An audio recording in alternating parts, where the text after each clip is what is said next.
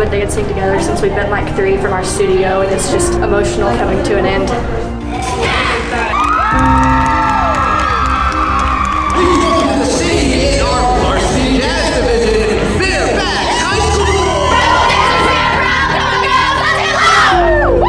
I'm really excited for what's going to happen.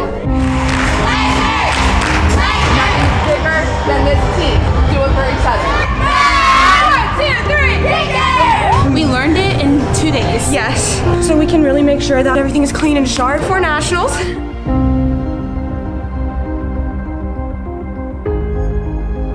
I feel like we did amazing. Just like we felt like we were one. We're going to nationals, and if we like win, that would be the best moment of my life so far. Probably be the biggest accomplishment of my life, probably.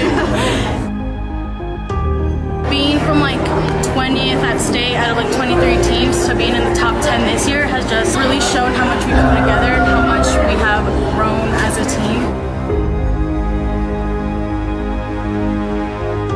This is my last nationals, and it's been a roller coaster of emotions. It just makes me really happy to be able to be the captain of such an amazing family.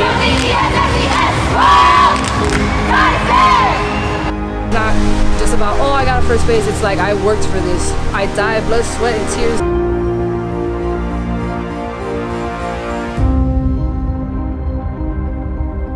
None of us thought we were going to be here. The way our coaches like brought us up, it kind of made us like a family. The fact that we get to make history as this new dance team is just amazing to think about. When we met this team, we're like, these girls have dreams in their eyes.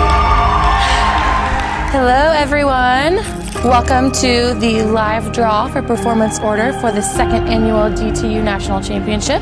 Going first in the varsity hip hop category will be Eisenhower High School.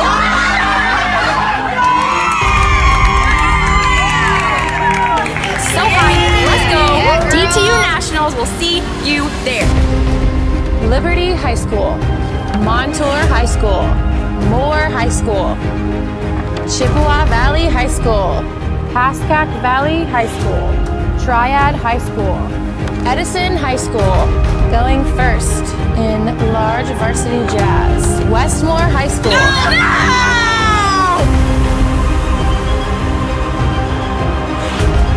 We are super pumped to see you guys in a couple of weeks. Can't wait to see you there.